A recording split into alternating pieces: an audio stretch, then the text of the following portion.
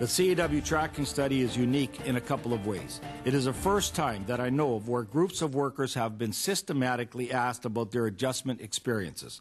It is the first study to assess and measure the use of action centers and adjustment supports by laid-off workers.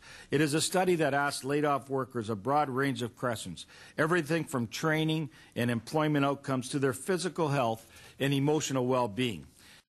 This research also demonstrates that strategic union partnerships can make a significant difference for workers moving through the adjustment process and confirms what we already know about the difficulty many workers face in the labor market.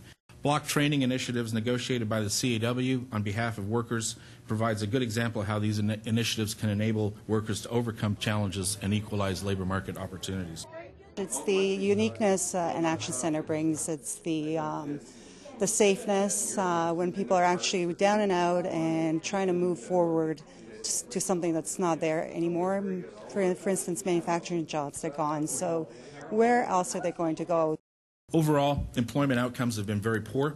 Most are earning a lower hourly wage, earning less income per week, have less control over their working hours, and are working without benefits of any kind.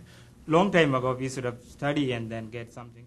And I find it very interesting to see the correlation between overall general health, both physical and mental, and use of the action centers.